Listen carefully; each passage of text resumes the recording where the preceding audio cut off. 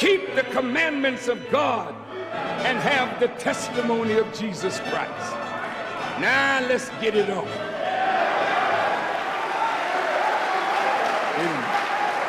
There is no free ride to heaven. Some of us are going to die. But those of us who love our lives more than we love God's will and the establishment of God's kingdom, you've already lost your life. But those who are willing to lose their life for God's sake will find eternal life.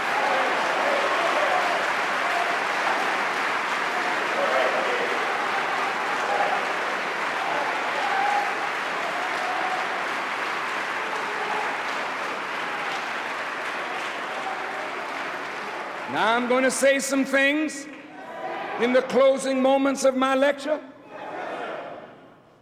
that I want you to keep in your remembrance,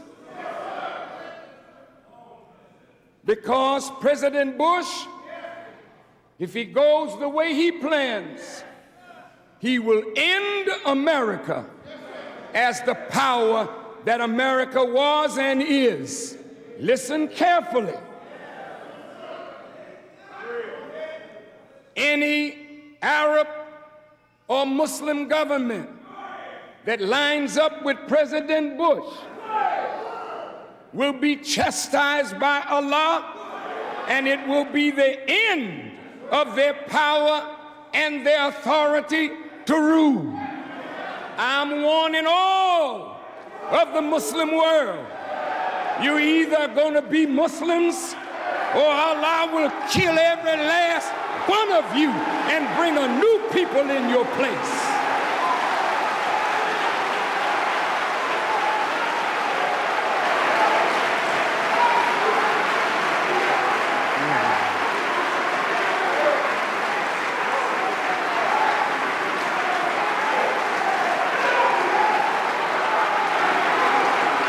If you side with evil, you go down with evil.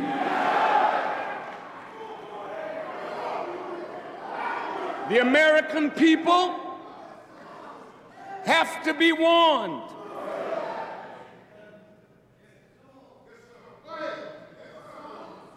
President Bush is a blind leader. And if the blind lead the blind, all are going into the ditch.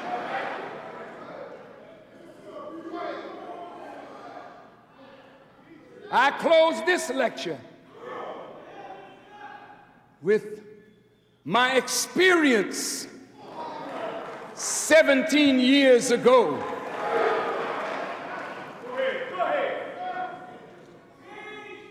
Where from a tiny village in Mexico, in a vision-like experience, I was taken to the top of a mountain in a little village called Tepoztlan. And there one of the little UFOs came by the side of that mountain. I was accompanied by people and I was somewhat afraid, and I tried to get them to come with me. And from the wheel, a voice spoke, "Not them, just you." I was told to relax, and on a beam of light, I was taken up into this wheel. This wheel is spoken of in the book of Ezekiel. Go read it. The Son of Man that was set down in a valley that was full of bones. The Son of Man that was told, prophesy unto the bones. A Son of Man that was told to warn the preachers, woe to the shepherds.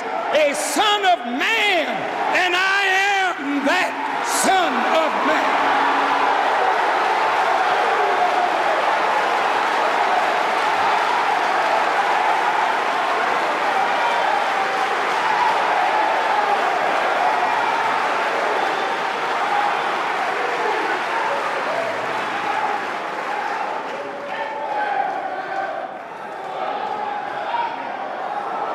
the Son of Man was told, eat the scroll. I come before you, I need no notes. The notes are already in my belly. The word is sweet in my mouth, but it caused me suffering and pain, but the word must be told.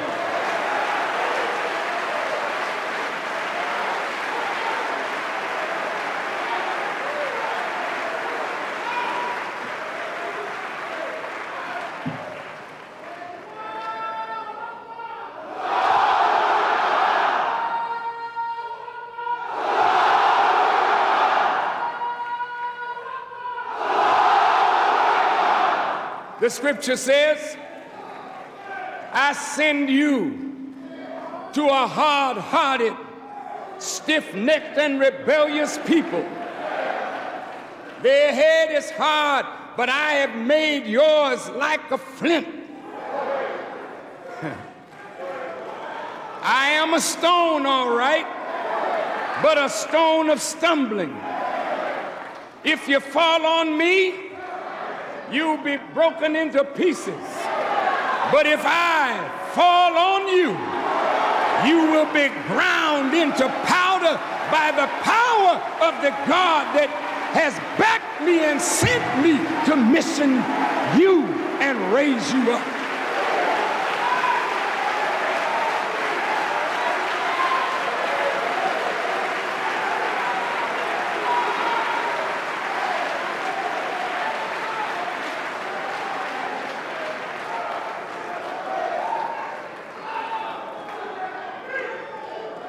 When I was taken to that great wheel that is a half a mile by a half a mile, the Bible tells you that everywhere the Son of Man went, the wheel went with him. And I can tell you the wheel has followed me everywhere I go. I am empowered. I am backed by a power bigger than the power of George W. Bush. You can take it or let it alone. This is the end of this world.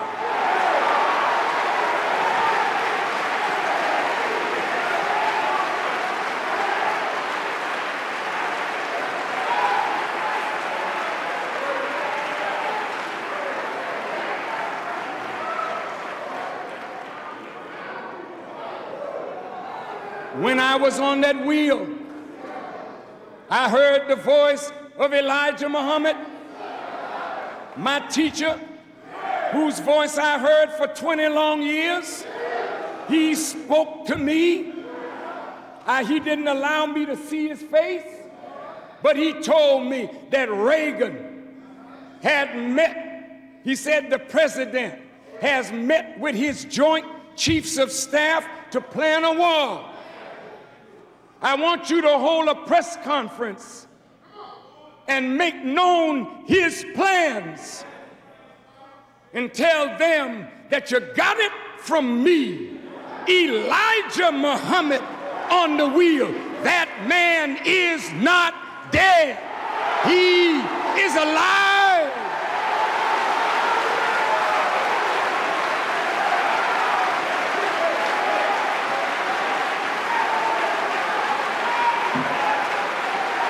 He is the Jesus that you've been looking for, that escaped death and is now at the right hand of God with power in his hand to destroy this world.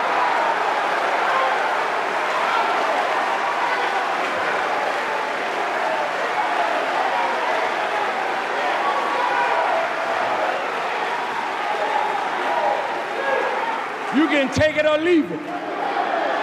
But I'm not holding a damn thing back, because after I say what I say to you today, and when you see me do what I'm about to do, then you'll see God do what I tell you God is going to do.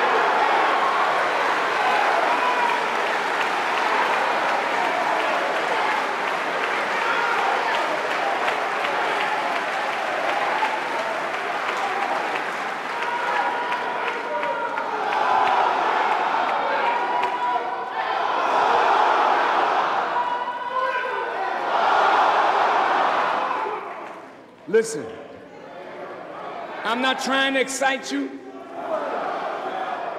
but for a long time, I have held my peace. I have never spoken to you about who I think I am or who I know I am. It ain't about thinking no more. I want you to know that I'm born to defeat this enemy with the help and the power of Almighty God Allah. We'll get him back for all the hell that he has poured on the black man and woman of America.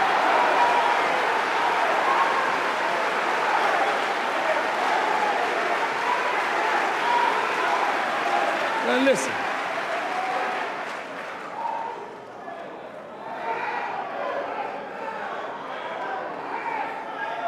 This man has to go to war within the next year in order to fulfill what he has openly said, that it is the policy of his administration to remove Saddam Hussein from power. As it was in the beginning of my experience, it was Reagan meeting with the Joint Chiefs of Staff to plan a war against Libya, a small Muslim leader, a small Muslim nation that was a thorn in Reagan's side.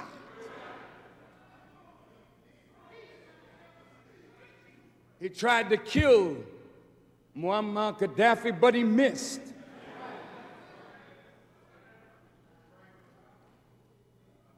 But I was to learn that as the war was against a Muslim nation over there, it also was against a little brother in America that was over a small nation of Muslims, but a thorn in the side of the government of the United States of America.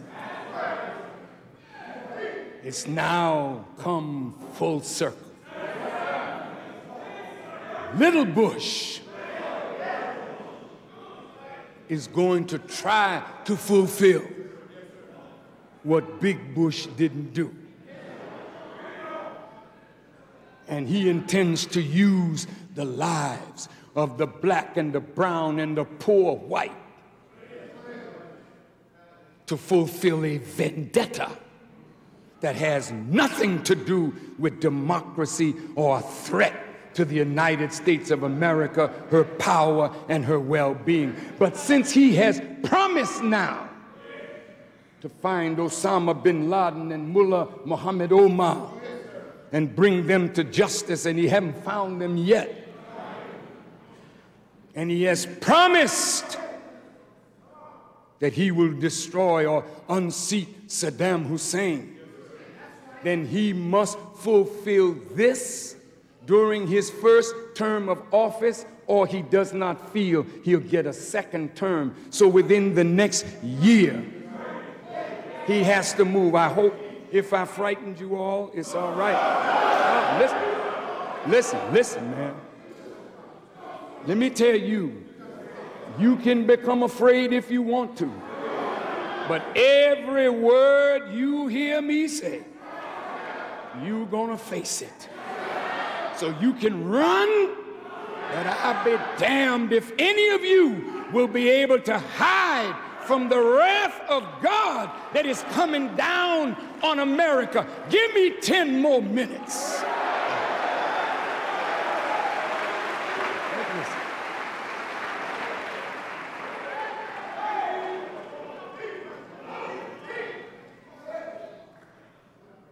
It was Gaddafi in the beginning. It is Bush now in the end. It's been 17 years since that experience. And he intends. With Reagan, it was a secret. They met and discussed getting rid of Muammar Gaddafi. It was the most expensive assassination attempt in the history of the world. And he failed. He will fail again. Now, he will go to war even if he has to go alone. I warned him that the coalition was not going to stay together. Let me tell you something. This is my home. This is the country of my birth. I don't hate this country. I just hate the way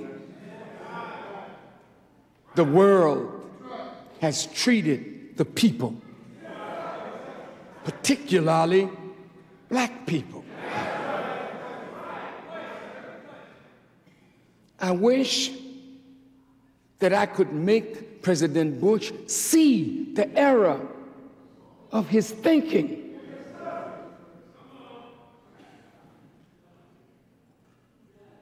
But unfortunately, just like Moses spoke to Pharaoh,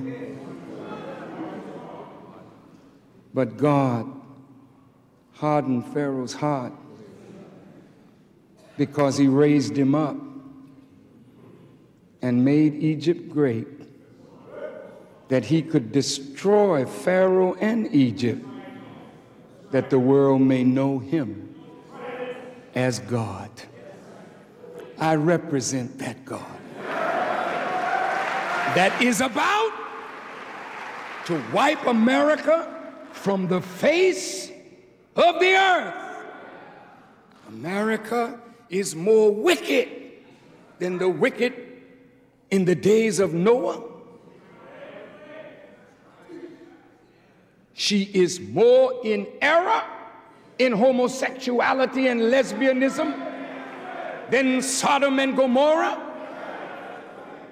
She is more wicked as a slave master than Pharaoh was to the children of Israel, as she is to you and me and the weak and the poor of this nation.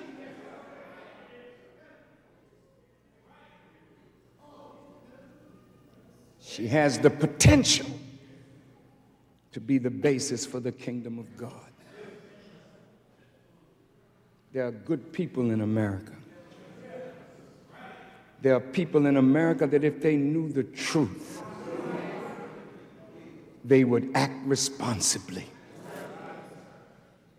There are people in America that want to see the filth and decadence of this country turned around.